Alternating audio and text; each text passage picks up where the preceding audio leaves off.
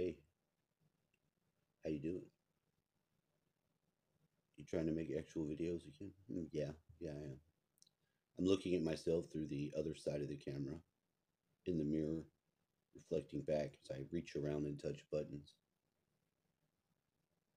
Why? You know, what are you looking at? Why are you putting that on my face? It's the phone. The phone comes alive. It fucking comes alive.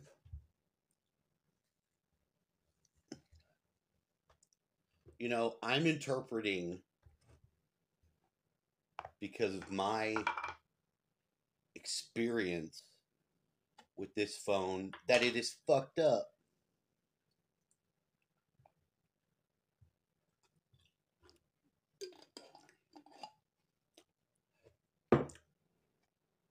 And forgetting that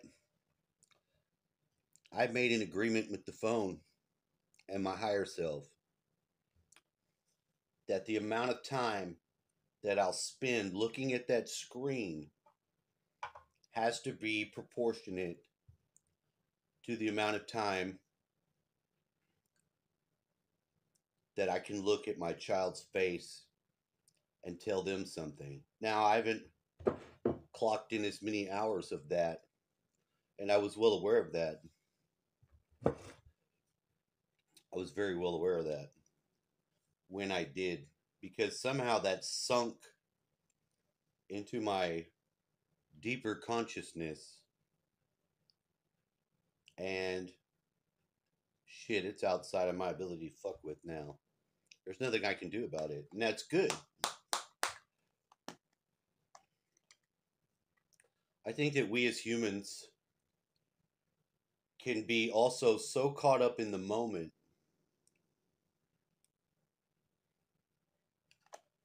and completely be disassociated from everything else in the universe that practical realigning within those terms has to be made available. It just is. Because, number one, the amount of time that people are looking at these screens, what were they doing before the year 2000? I had all kinds of shit I was doing. I didn't have a phone running around. I had a whole life.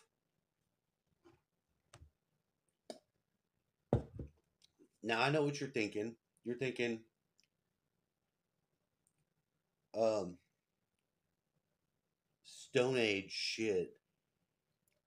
No, no, hell, no. I had a. It was a great. That was a greatly exciting time. The '90s. Other than the early '90s with the colors they, for some reason, promoted. By the end of it, you didn't see that neon fucking shit. Those electric yellows, all those colors. Why are you talking about colors? I think that the colors, how bizarre they are, and I think that's transgender ideology. And I think if you take the context of that, and if you're old enough and you've lived through it, you saw the colors, it might be a little different for somebody that may be like 5 to 10 years older than me. And the same would be, I don't know if it would apply to someone 5 or 10 years younger than me or not.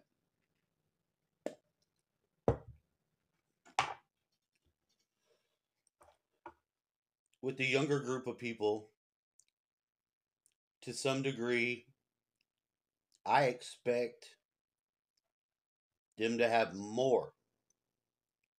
So I'm not going to infringe upon that freedom by using these crutches that I have to understand. Why do I need crutches for understanding? Because I have a lot of anger towards the use of these neon colors currently. And, when I remember experiencing my life, fuck, I may have been a 10-year-old child or something like that. I'm now positing that with some different form of understanding, I'm looking at it like that. So maybe the 10-year-old or 8-year-old developmentally, which we all have, I'm not saying I'm a special retard. I'm saying we all have our inner child, and our inner child has more of an ability to grasp and do something with things like I don't know why it pisses me off, but I'm connecting these dots now. Because in the connecting of dots, or simply being honest, hey, this freaks me out. I don't understand it. I think it's wrong. Two, I know damn good and well that there are people with not good intentions trying to fuck with children with their minds. That pisses me off. And number three, it's almost always worked. In other cases, when there was a real problem, I needed to, work it out. Every time, anger's the first thing that comes up. Once you can deal with anger, you've got so many different ways for your brain to process what the fuck is going on. And none of us are brain surgeons, except the one brain surgeon in there that doesn't comment. We wish you would tell us something. I can't, it would violate my study. Great. Now they're studying. Everything is an experiment. Everything is an invitation to learn more. Everything. I don't know everything. I don't know that. I don't know shit. I'm okay with that. But I can think in new ways other people don't think, especially when provoked.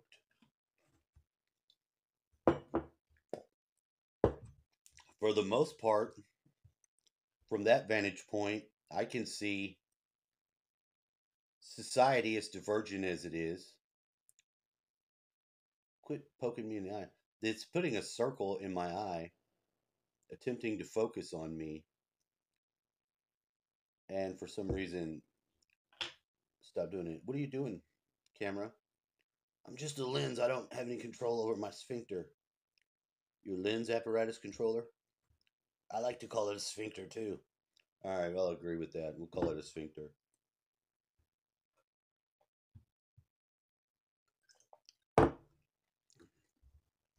One of the most useful things that I've had and made use of is talking to myself.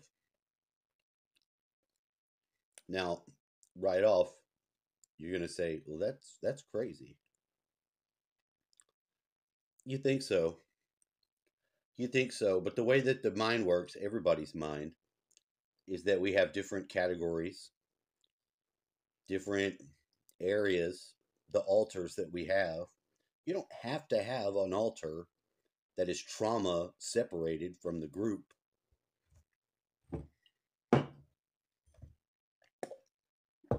Unless you're a satanic mind control robot, and then you need those. And then that's another matter altogether. We put on the hat for this matter. This very special not tinfoil hat is tinfoil hat. Why? Because I bought it to be tinfoil hat. I bought it for my dad. He's got it pristine. You know what was weird about this is that I think I'm ordering one hat. Very special, protect your brain. I am in the belief that my brain comes from my dad. Now, I don't know where I heard this, but I mean, obviously, it would be the structure of your brain, things like that, and it goes along that part of the Y chromosome.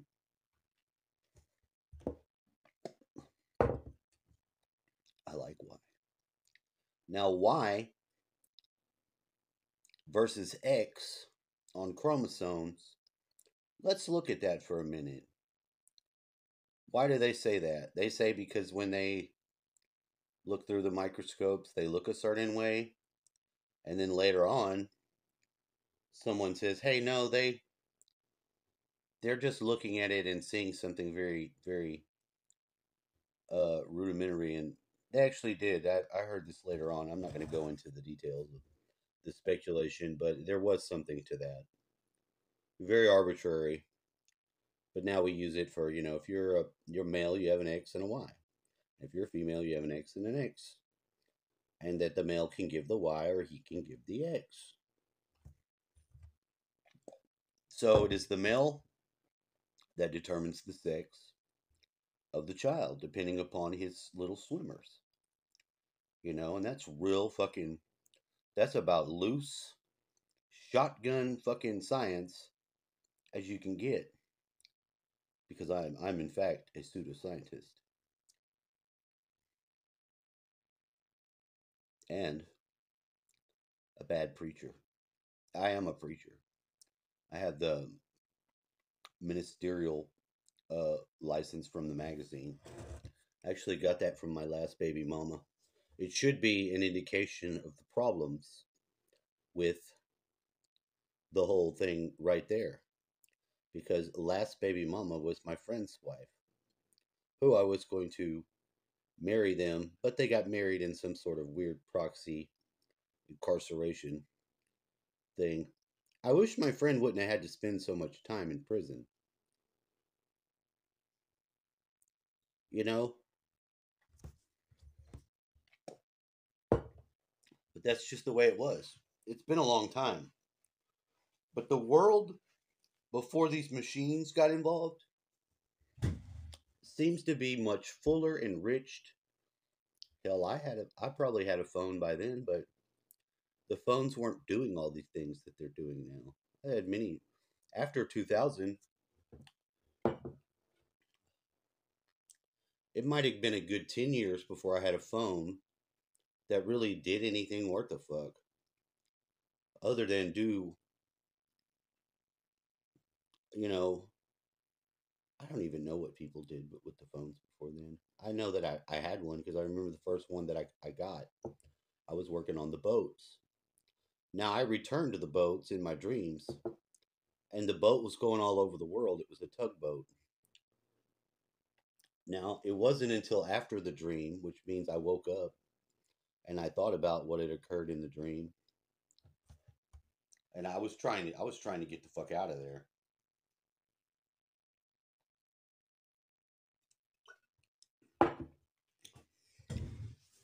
And I was in India. Now, how did I know that? I'm not sure. But within a few hours after the dream was still available to me, and I could look at it, and I saw that I was in India. I don't rightly know. And I was like, well, I wouldn't have want to got out there. How the fuck would I have gotten back home? That's another common theme of the dreams, is trying to get home and not being there, being somewhere out in the field. Now, this is the only place that feels like home other than my grandmother's house, which is now mine and my brother's. That's a home that I feel like is my home, but I don't want to go there. I mean, I wouldn't mind visiting. Well, maybe I would. I don't like going to Houston, and since I've been here, and I feel a real connection with the land that I haven't felt anywhere else in my life. I think partly because the river's in the back. Other than that, I don't entirely know.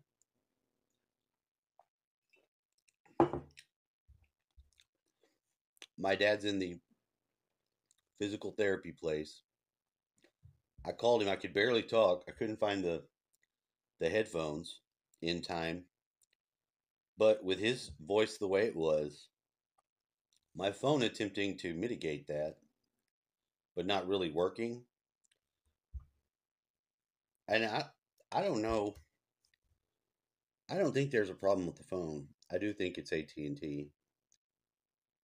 Couldn't get a hold of them to talk to them because it wasn't letting me do any of that. And I have another phone dialer that is now the primary phone that doesn't continually glitch and turn off like the phone does. The phone app. Are you really? My stomach is just saying stuff. Didn't work immediately. Very fast. Did I get? I I got phone repair thing on it now, and it continually says it's doing stuff. What's it doing? Do you know it? Do you trust it? I don't know. I don't fucking know. I know that every single app, every single tool, every single thing you can download and put on your phone is potentially the enemy. And that's not a happy feeling. But I mean, I really don't give a shit. To some degree, we have what we have. You know, can't worry about all of it. I'll try different things to remedy it. I discover all kinds of shit about these phones. But number one, they're not the great tool that you think they are. They're really not. This thing, to be perfectly honest, when the aliens came in Roswell, the aliens, the real thing, the real invader was the technology. That's my final thought.